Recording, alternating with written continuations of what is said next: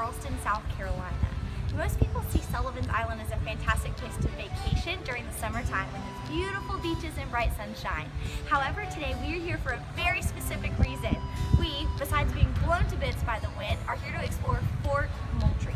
Fort Moultrie is a huge part of South Carolina's history, beginning during the American Revolutionary War. So come with me and we're going to explore.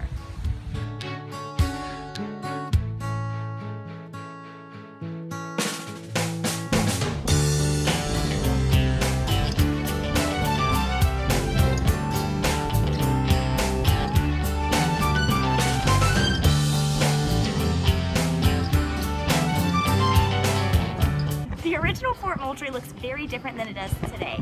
It was built beginning in the year 1776 in an attempt to help defend Charleston from the British. This was during the time of the American Revolution. The colonists were angry and they wanted their freedom, and Charlestonians were ready to fight for it.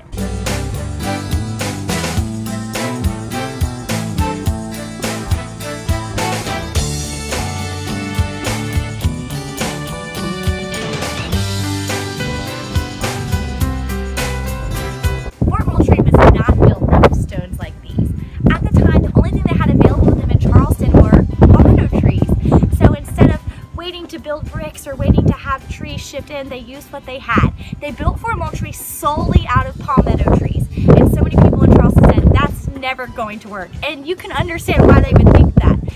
The fort only had 3 sides because they ran out of time before they were able to finish building. So imagine pulling into Charleston Harbor and seeing a sad little fort sitting on the end of this island, 3-sided, only made of palmetto trees.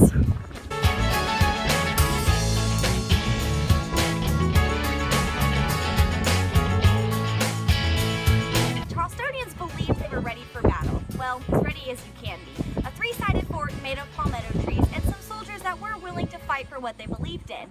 However, one thing every fort needs is a flag. One of the commander's wives decided to make a flag to represent Fort Moultrie.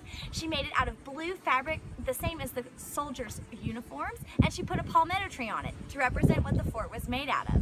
One final touch she added was a white crescent shape in the top corner. Many people today believe it is to represent the palmetto moon. However, it was actually the collar that soldiers wore along with their uniforms. So, not only was it a huge part of the American Revolutionary War, it's where we got our state flag.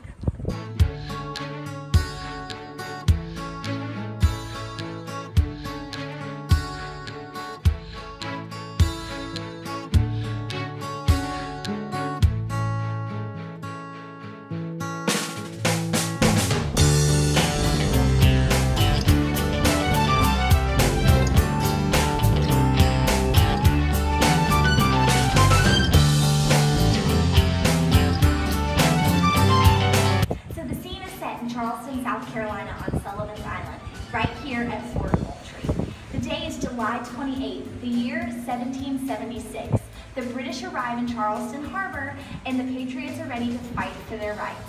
All they have is a blue flag and a fort with only 3 sides made of palmetto trees.